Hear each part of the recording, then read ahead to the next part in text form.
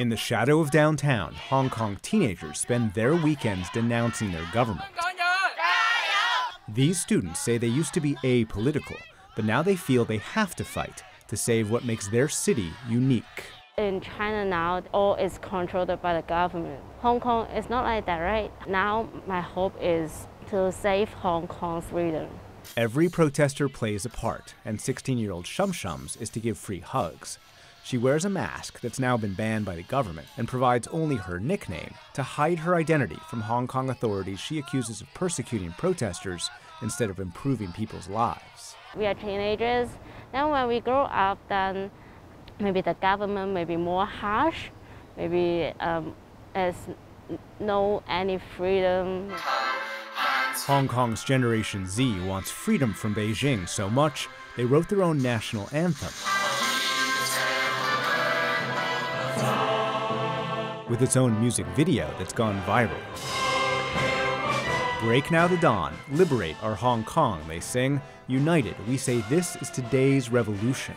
Free Hong Kong! Free Hong Kong! This is one of Hong Kong's main thoroughfares, and protesters have completely taken it over. And they use umbrellas, not only for the sun, but also because it's the symbol of the democracy movement here. And they say that the freedoms that this city has enjoyed are being eroded.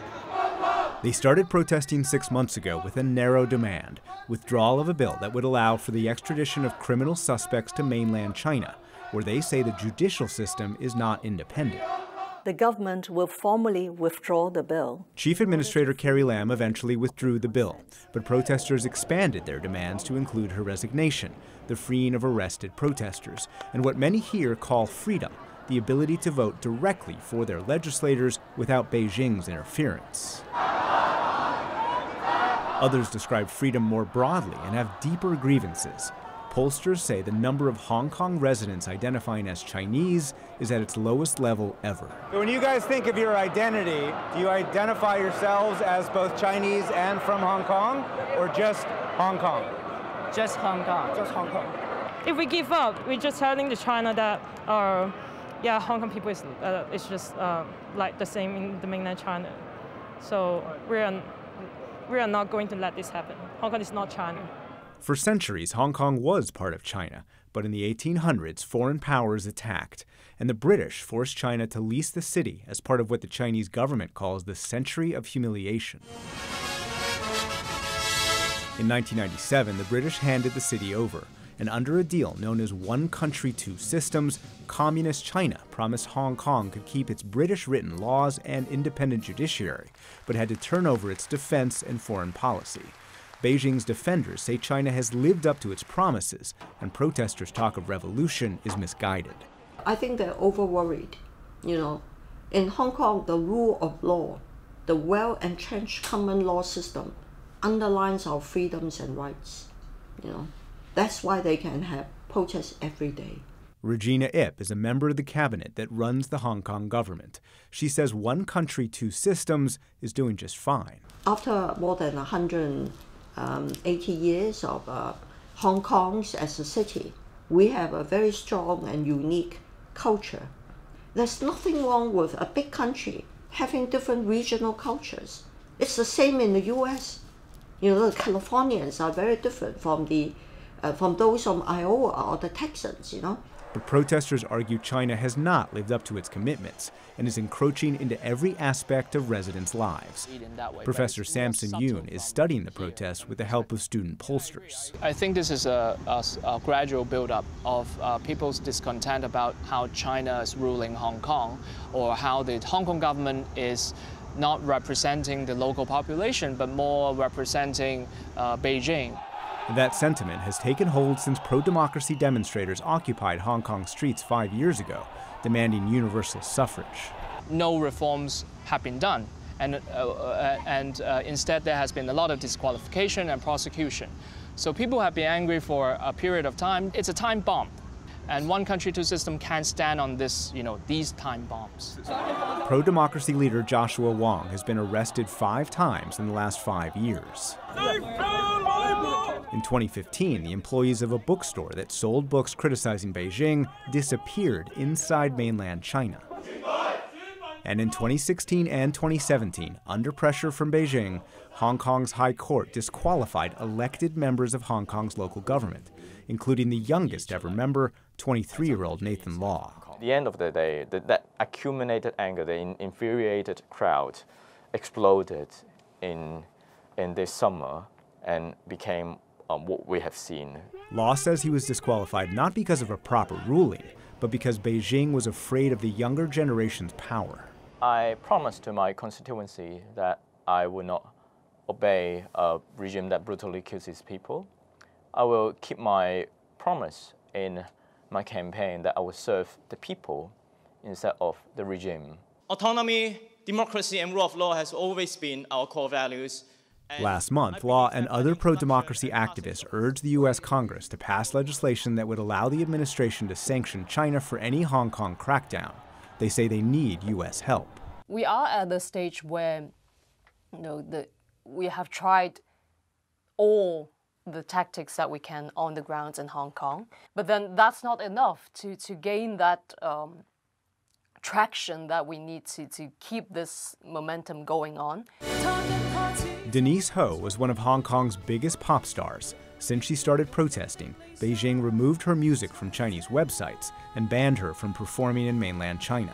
She says the protest leaders are not demanding revolution, just justice. We are at the stage where Hong Kong is in a police state, and we do not have any means whatsoever to bring justice to this situation of police violence and brutality.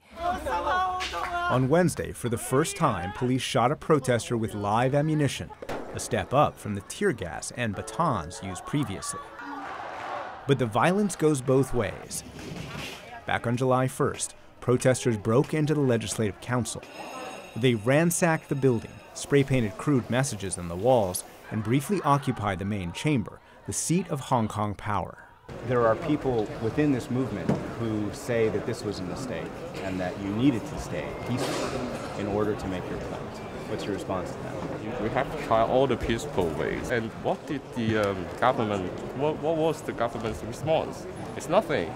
For the young people, they said that, like people like me have been fighting for 30 years, 40 years. And they don't want to be like us, having to wait 40 years. And I can understand that sentiment.